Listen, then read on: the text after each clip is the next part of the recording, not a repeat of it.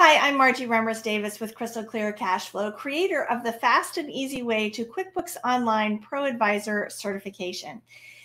Today, we're going to be looking at one of the exercises from our basic level course. It is in section 1, lesson 8, chart of accounts. This is one of four lessons, four exercises, that are in this lesson. The first one that I've already recorded is how to add an account to the chart of accounts. That is a critical lesson, and if you haven't done that one, if you haven't done that exercise, make sure you go back and do that. The remaining exercises are just for your edification. You don't actually, you barely have to know any information about this for the test. So we're just going to be taking a look at some things for your edification. So the first thing in this particular video, we're going to be talking about adding account numbers to the chart of accounts. So let's take a look at this scenario. Craig's new accountant has asked you to set up account numbers for a few of his major balance sheet accounts as follows. And in the exercise, there's a table of what those are. So make sure you grab that. By the way, this is a good time to tell you that if you would like a copy of this exercise, you can, there's information in the links below. You can also find out more about our courses there as well. So how would you set this up for him? Well, the first thing that we're going to do is log into the sample company. So let me hop over there where I am already logged in. And the first thing we have to do is we have to turn on account numbers. And we do that in the under the gear icon in account and settings. So I'm going to click my gear right here. I'm going to select account and settings. And then once I'm in there, I'm going to select the advanced tab, which is right here. And you'll notice that there are these different sections. In the chart of accounts section, which is right here, you will see it says enable account numbers. Now, to make this editable, you can either click the pencil icon, which is what I have in the instructions, or actually if you just click anywhere in the section, it'll open it up so it's ready for editing. And what we're going to do is we are going to check enable account numbers, which is right here. And when I do that, there's a new thing right here that says show account numbers. And I will show you a little bit more about how that all works, what the difference is there in just a minute. And then we're just going to click save, which is right here.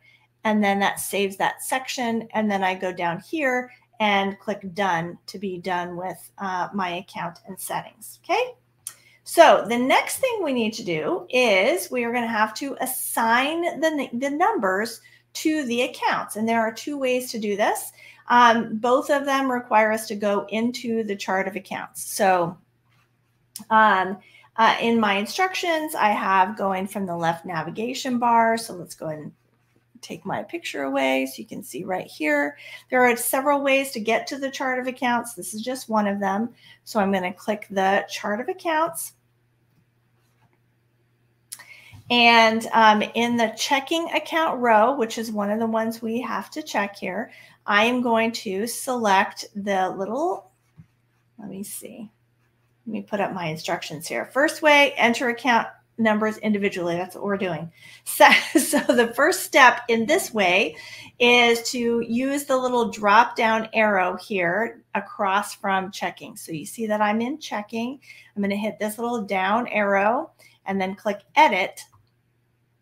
And when I do that, you'll see that I have an option to put in the number. And according to our chart, the number we're going to use is 10200. And I will hit save and close. Now, you'll notice that when I do that, the number appeared in the number column, but it also appeared as part of the name.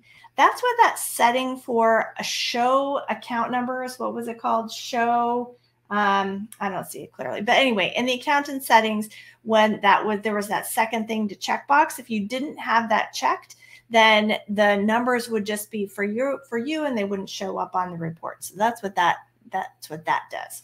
All right, so the second way that we can add account numbers is to do it all at once. So I have that table and I'm going to put all of them in there at once. And so the way that I do that is to click this little pencil icon, which is right here at the top of, this is called a grid. So this is our chart of accounts grid, and I'm going to click this, and then you can see that I can put in all of my numbers. And so I need to enter my numbers. Let me see. I don't have them there. Let's see. I need to look up and remind myself what they were. All right, and so we have checking account we already did, savings account 1030, and this is all in the exercise, guys. And accounts receivable is 11,000. 11. Okay, and then we would just click save, and that's it. If you found this video helpful, be sure and give us a like. If you would like to be notified every time we post another video, subscribe to our channel and click the little notification bell. And of course, if you have any questions about this lesson, then just put it in the comments below and I will get back to you right away. All right, that's it for this lesson. I will see you in the next one.